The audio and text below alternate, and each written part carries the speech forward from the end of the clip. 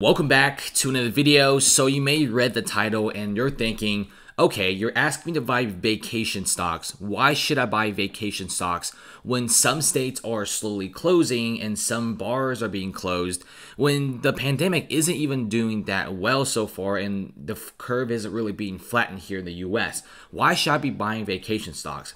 Well, it's going to be a once-in-a-lifetime chance to actually buy, because so far you probably won't be seeing a pandemic like this for a while. I mean, pandemics like these usually happen once every several years, and even in those smaller pandemics we all remember back then a few years ago, you got like the other weird flu stuff that never really dropped the airline stocks, the cruise stocks that much.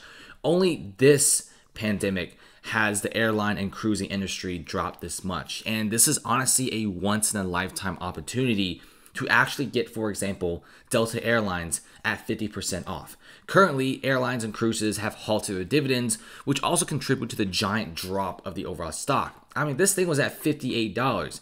Now it's at $27. If $27 recovers to $58, you're looking at a really sweet gain of like 100%. That's something you don't get really often. You clearly see there have been a lot of people buying airlines and cruises because frankly, they're just so cheap. And they're one of the most popular stocks on Robinhood. And so far, if you check out other guys out there like Jets, which is like the ETF for airlines, if you guys are pretty paranoid about airlines and if they're going to bankrupt, then might as well get Jets. I mean, this is like an ETF filled with like a bunch of airlines and stuff like that. Then you got the cruises, which I also love. I fully think that cruises, you won't be getting a price like this ever again, because $15 for Carnival, it used to be like $50, $49, at least $42 in my opinion. And so far, this is one of the biggest cruising industries out there. They take about the 50% of the cruising stake around the world, and they're one of the biggest cruise lines in the world. You also have Saudi Arabia backing them as well. It's going to be one of those times where you won't really be getting prices like these ever again. Now, I've heard a lot of stories about, oh man, don't you know that airlines and cruises might go bankrupt? There is a chance, but keep in mind that Norwegian, RCO, and also CCO right here, they're so big to the point that it's very hard for them to fail. The cruises that have actually went bankrupt are the really small cruise lines that only have a few ships. These guys have a ton of ships. More ships they could count on both of your hands and both of your feet.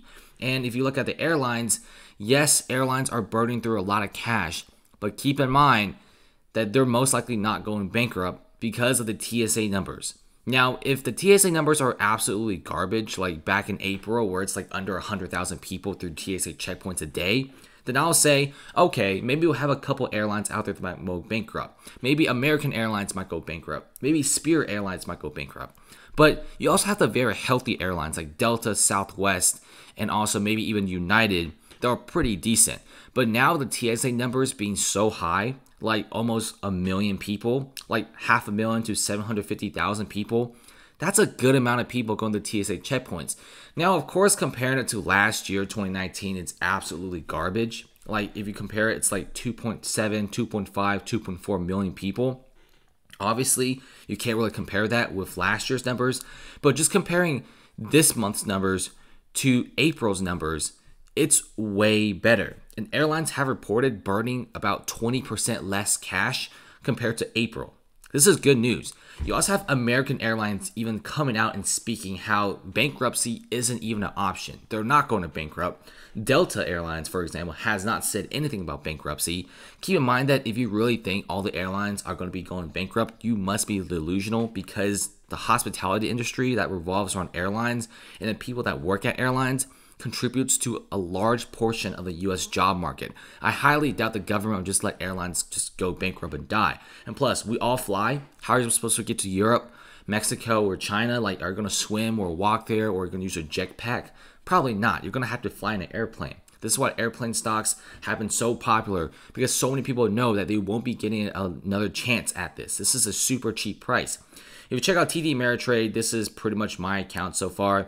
It's not looking really that hot, especially I'm down like, maybe $70 or something like that. But so far I do have a lot of airline stocks, and I currently may be getting some cruise stocks. I'm not really sure about that. But airlines, in my opinion, will be the fastest vacation industry stock that will be recovered.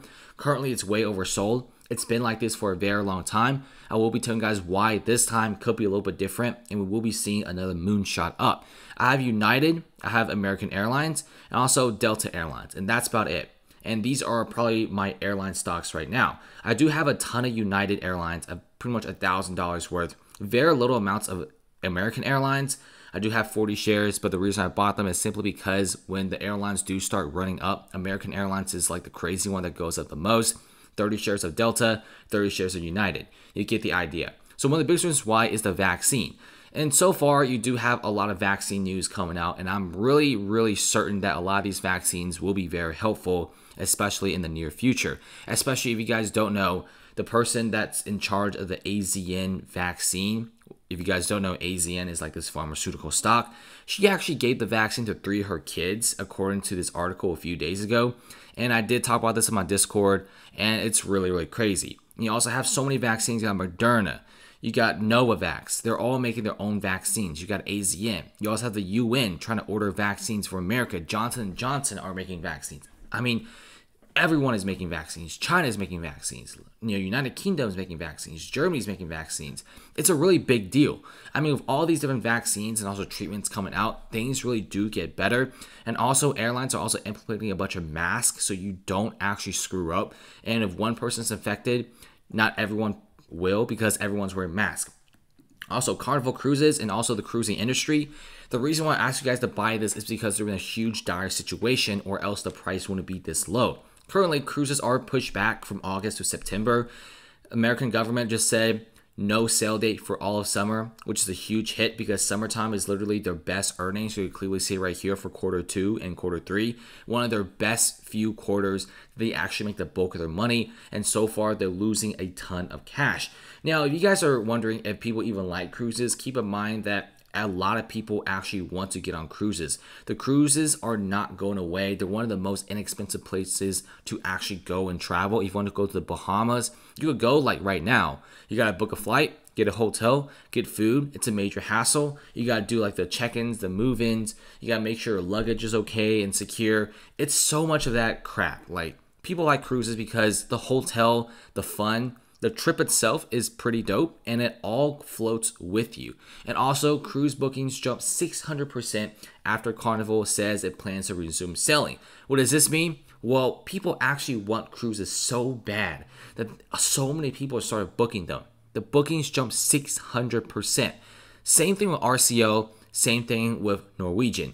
And what does this mean? People still love cruises even with all this bad news about cruises. Now, if you're telling me that Carnival announces plans to resume sailing and no one books cruises, then I would not recommend cruise stocks, because the cruise industry then will be pretty trash and will have a very negative look to it. But since you do have so many people booking it, I mean, it's going to be really good. Also, the vacation industry is slowly booming. If you guys haven't noticed, hotels are slowly being filled up, and we will be seeing less of a cash burn for a lot of the vacation industry. So far, you have so many people just itching to actually go out and travel. You got road trips coming up. Things are looking better. There's record amounts of flights. If you just check out the TSA numbers, you'll clearly see a slight increase. You'll clearly see from the past several months, it's been a slow and steady increase of the amount of people going to TSA checkpoints. By the end of this month, I really do feel like we will be hitting maybe 800,000, 900,000, even 1 million people through TSA checkpoints. This is less of a cash burn for major airlines like Delta, United, American Airlines. And also, I really do think the vaccine news should be a huge thing for a lot of these vacation stocks. Now, if you look at the tech sector, if you look at the S&P sector, if you look at like the banks and stuff like that, they've all been doing pretty decent. Like tech especially has been hitting all-time highs like every single week. But the vacation industry, like airlines and cruises, they're the last chance for you guys to actually make money if you miss the Tingy train for the NASDAQ. If you guys missed the buying opportunity when Tesla was $370, if you guys missed the opportunity to get Shopify or Apple, Microsoft, Amazon at that low point, if you missed it, you still have a chance to make money by buying cruises and airlines. I know these are not the best companies, and I really don't even care too much about these companies. But when there is a vaccine that is in mass production, when things get better, Airlines and cruises will be the stocks that go up the most. I've seen American Airlines go up 50% in a single day on some good news. And just think about it. These are going to be the stocks that really are the top movers. And if you guys have $1,000, I suggest you guys to put some in maybe Jets, the airline ETF, some in Carnival, some in RCL, some in Norwegian. Diversify. Don't put all your money in one because that's super risky. And so far, this is like my little rant. This is why you should be buying vacation stocks. Long story short, they're just super cheap. I just can't tell you guys. I mean, some people say they might keep dipping, but they've dropped so much that the bone is like gone. It's so low. If you just go in and just wait a year, you're going to be making some money when the pandemic is over or the pandemic gets better. So that's about it. Thanks for watching and comment below.